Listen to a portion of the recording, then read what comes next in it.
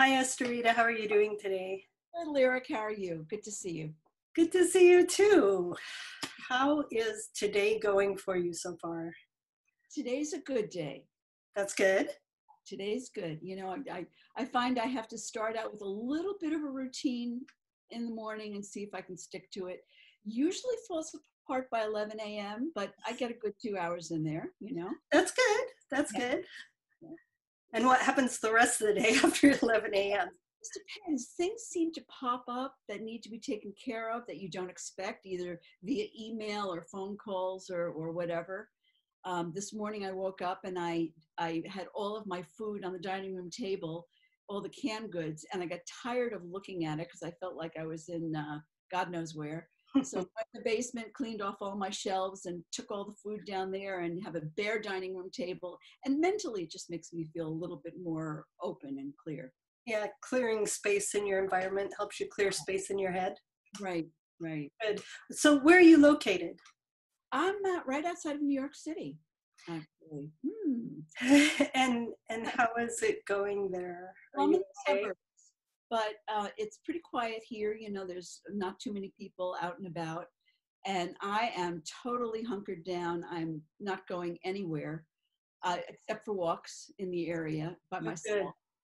But I'm just staying in here making masks as fast as I can. There are a few nurses in New York City who need them, and I'm getting them to those nurses. But also trying to get some of my work done too in between, just for the break. Which That's good. What are you working on now?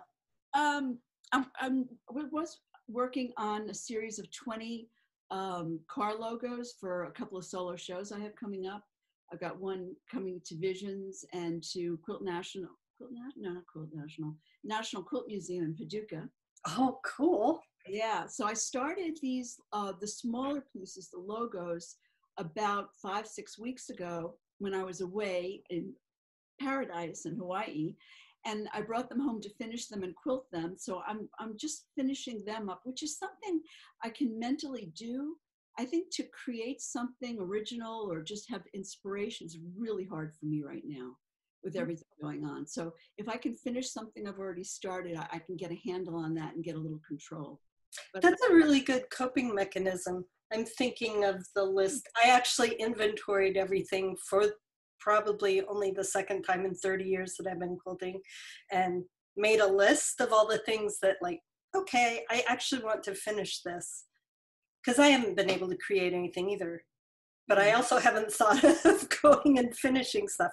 But, I have one that all it needs is like a quarter of the binding sewn down. Otherwise it's finished, and just haven't been interested enough so I should do it. We got to give ourselves a break. This is a really impossibly unusual time. And I think there's a word called Weltschmerz, which means world pain. Weltschmerz, world hurt. World hurt. I think that's what we're all going through now. And it's kind of hard to admit to it and ingest it and just let it be for a little while, because we can't pretend that it's not going on, though we can kind of fight toward making things get a little control in our lives by making something or cooking something or changing our bed sheets. That's a major accomplishment. Right. Me anyway. But, right. I think sometimes we need to give ourselves permission to feel the fear and I call it the cove-anxiety. And like I always have felt like I need to lift other people. I need to help other people. It's the mom thing, right?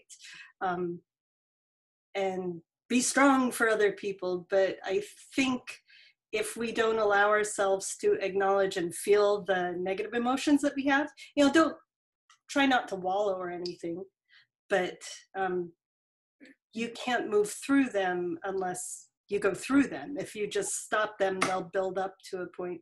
And at the same time, I feel guilty for feeling this way because I'm sitting here in comfort. The weather's beautiful. Nobody's sick in my family. We have jobs, so I give myself a percentage of the day to fall apart. and then I pull it together. As school teachers, most of us, I would imagine all of our work has dried up, all the places we're Oh supposed to yeah. teach and so forth. So, all the plans, what is it? God laughs at you when you make plans, or you make plans and God laughs. But I had all these venues to teach and they're not there anymore. It's like, oh, well, I'm here and I've got food and I'm healthy. I cannot complain. Yeah. Are you okay? Are you going to make it without those gigs? We'll see. Yeah. Make it tight. We make it one way or the other. We make it. And I have family. We all have each other. Right. I talked to my oldest daughter a couple days ago, and she's home, but she was working for a university and they're still paying her. And things are messy because she was supposed to move this week to a new apartment. So just everything is just a giant big mess. I'd hate to be in real estate right now. And I was telling her, you know what? You don't have to worry about anything in the long run because you can always land back here. You and your husband are welcome to come stay. It's not ideal for anybody, but you have a place to land.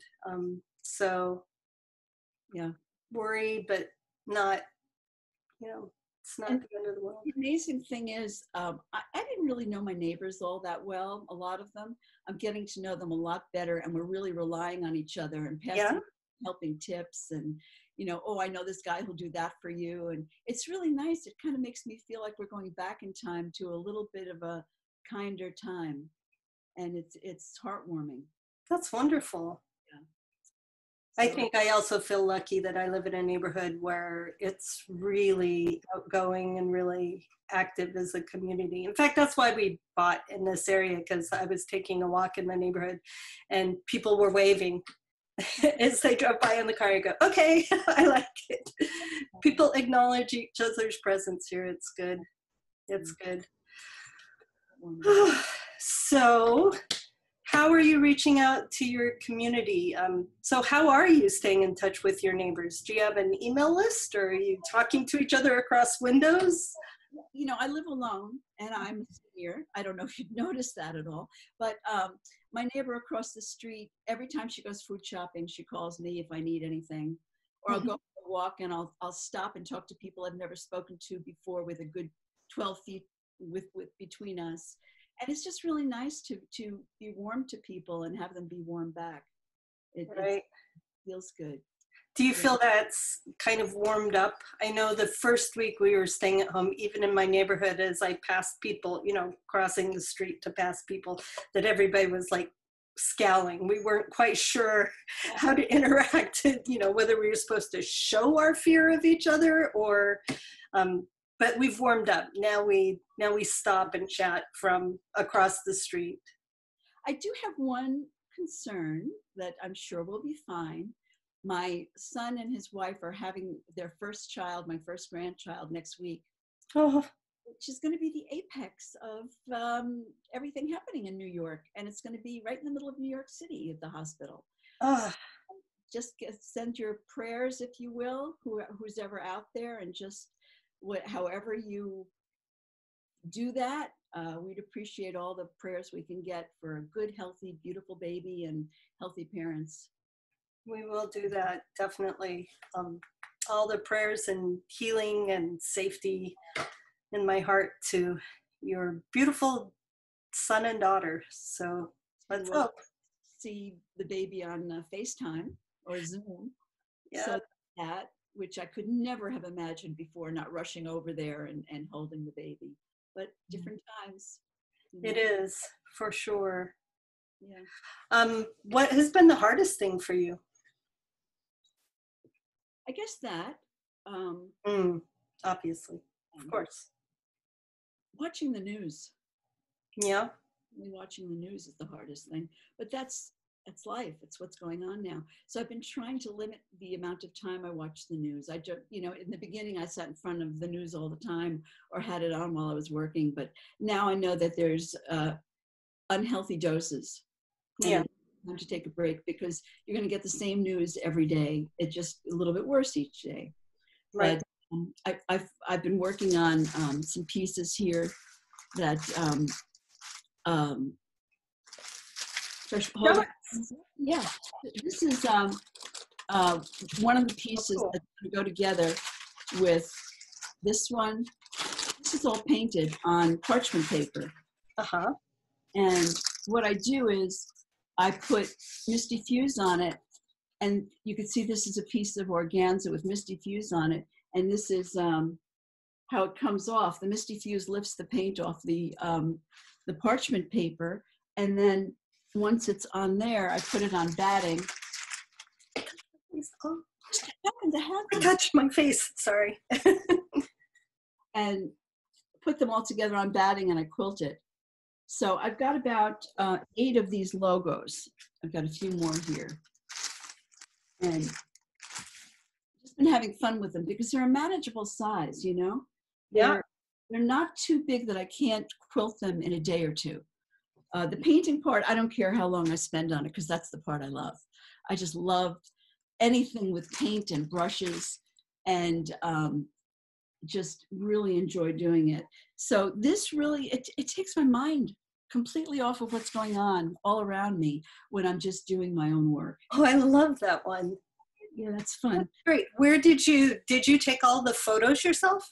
Oh, I watched Sunday morning, the CBS News program, and I saw this one segment. I tape it, and it was this guy who went down to this old car place down in Georgia, and he took all these photographs. And I thought, oh my God, I started taking photos off my TV. So I called up CBS, and I wanted to get his information to use the photos, and I got his phone number and his email, but he never replied to either one. So I can't use the photos without permission. So I got on a plane and I flew down to Atlanta, rented a car, and went to the old car lot.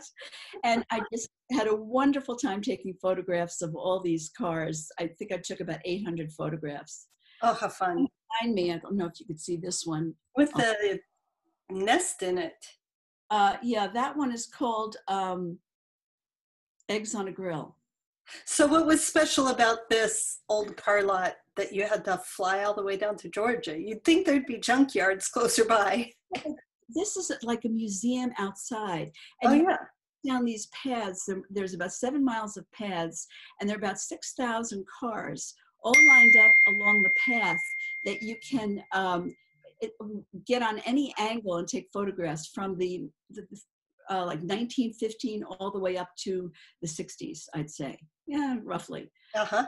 It just, I was in heaven, total That heaven. sounds so cool. These photos. And you have to pay to get in, you know, photographer, you pay a little more, but who cares? And it was just, in fact, I went twice. I was teaching up at Kentucky Quilts, which I'll be teaching there hopefully in early August.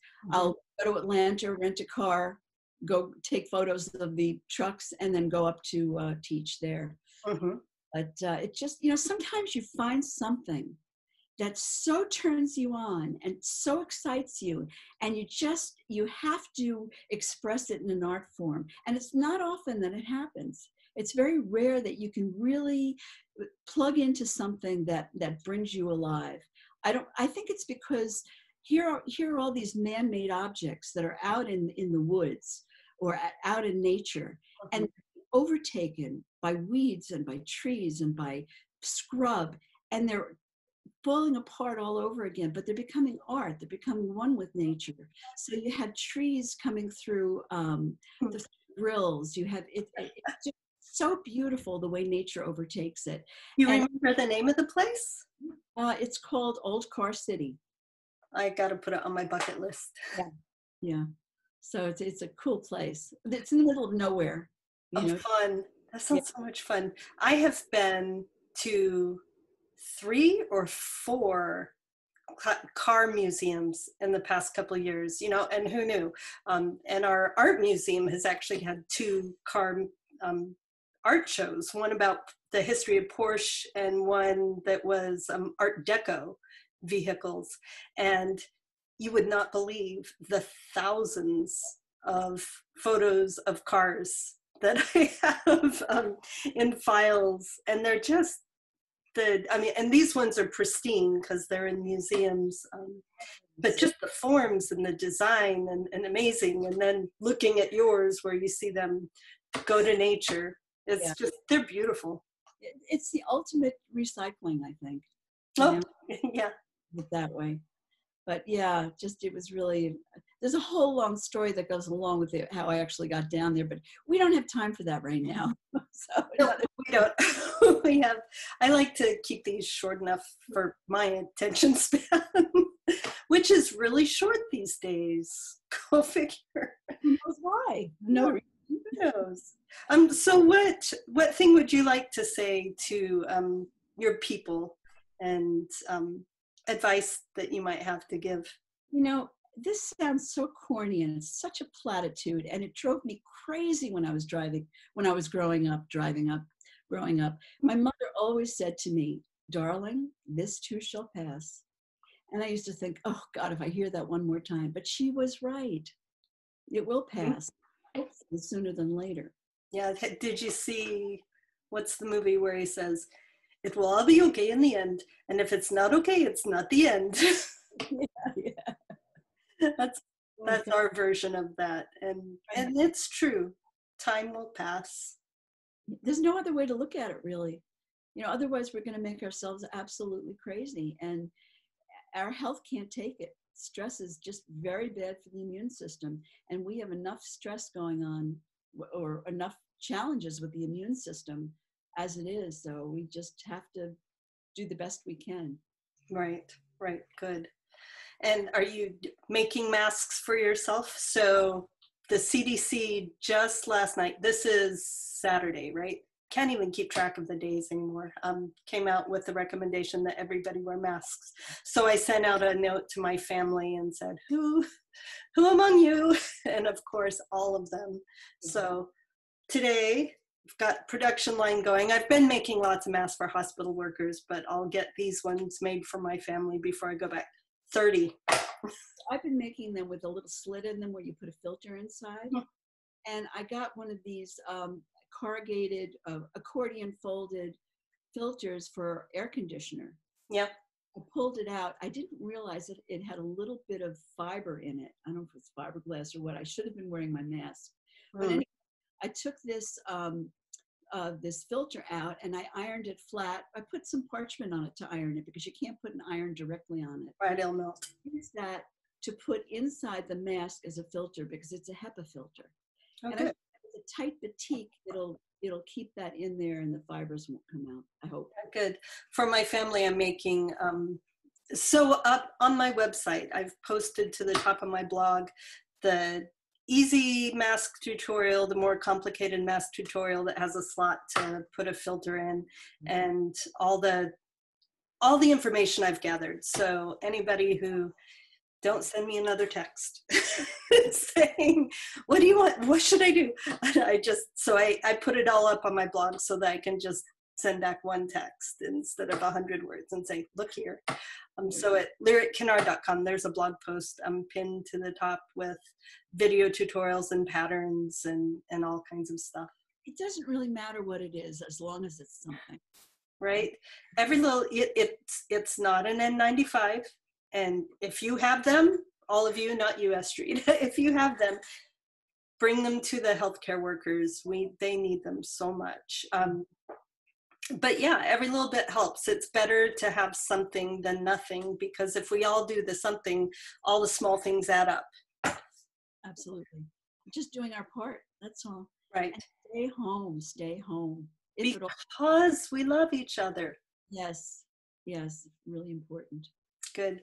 Well, Esterita, it has been amazingly delightful. You're always one of those lights to my soul whenever we come across each other's paths when we're teaching or see each other.